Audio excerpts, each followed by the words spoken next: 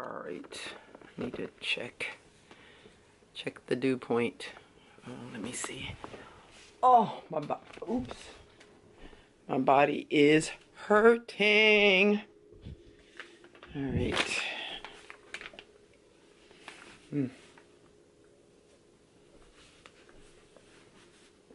Alright, let's get through this. It is still Sunday. It's wash day.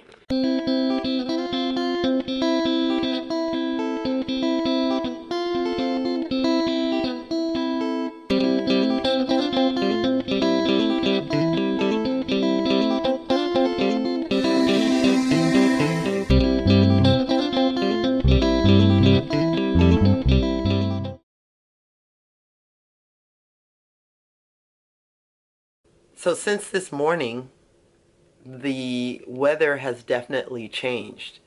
This morning it was nice, sunny, it was cool, but a warm cool. And now it is cloudy, cool, cold. The temperature has dropped. But another thing that has dropped is the dew point.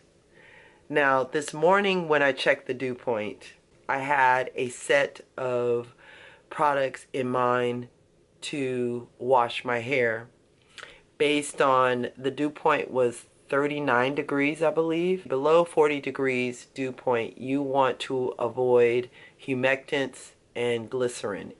So you don't want those two ingredients to be main ingredients in any products that you use on your hair on wash day. But since then, and that was like at 8 in the morning when I checked the weather and the dew point. Now that it's 4 o'clock, I'm checking the dew point again. And the dew point has raised, meaning there's more moisture in the air. There's a lot of moisture. This morning it was 37 to 39 degrees, and now the dew point at 4 o'clock.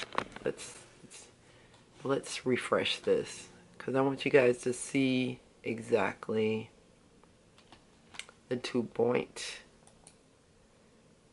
And again, this is what you do. You check the dew point in your area where you live, where your hair is living. And I'm checking it in my area, which is Santa Monica, LA. Both of them, they're not far from each other. So let's just say, but I live in Santa Monica. So the dew point at this actual time of 3:54 p.m. it is 59 degrees. And the dew point is 52 degrees. So, with a dew point like that, the type of products that I'm going to use on my hair has changed. This means with a dew point of 52 degrees is in a range that says it is optimal conditions to use products with high glycerin concentration.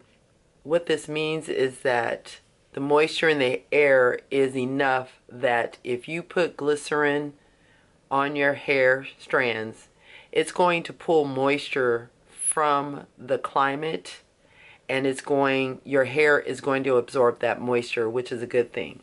Because remember, glycerin needs to stay hydrated. And if you put glycerin on your hair and there's moisture out there in the climate, then it's going to pull that water from the environment climate, and it's going to have your hair absorb that moisture. And remember, the number one thing when it comes to 4C hair is moisture, keeping your hair strands moisturized, and that will help with length retention. So that is what we're doing. So let me go ahead and let me show you the products that I'm going to use on my hair. Oh, and this is what my hair is looking like since this morning.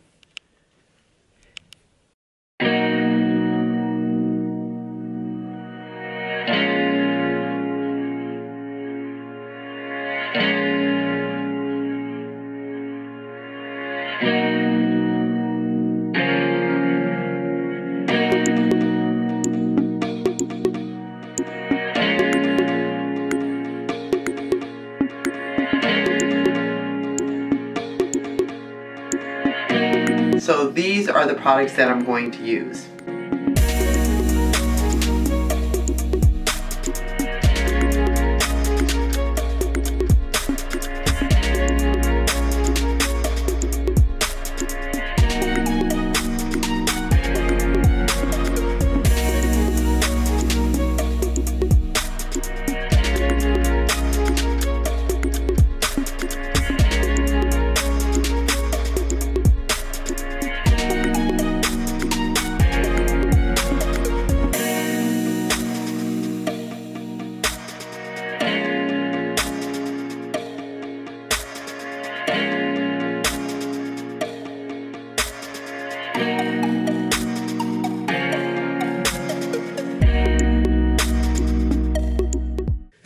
Alright, so I have finished my wash routine for this evening, and it is 11 o'clock. So, yeah, I'm done.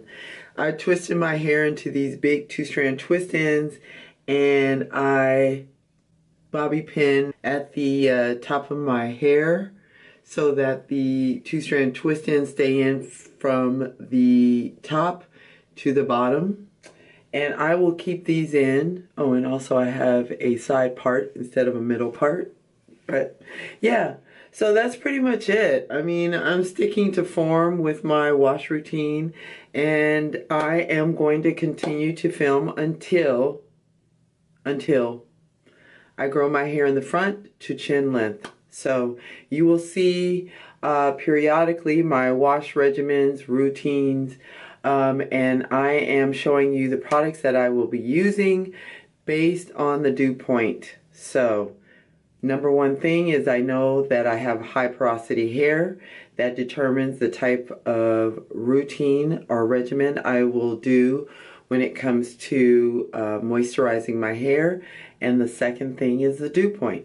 So those two things combined together, you will see my hair reach the goals of being grown to chin length.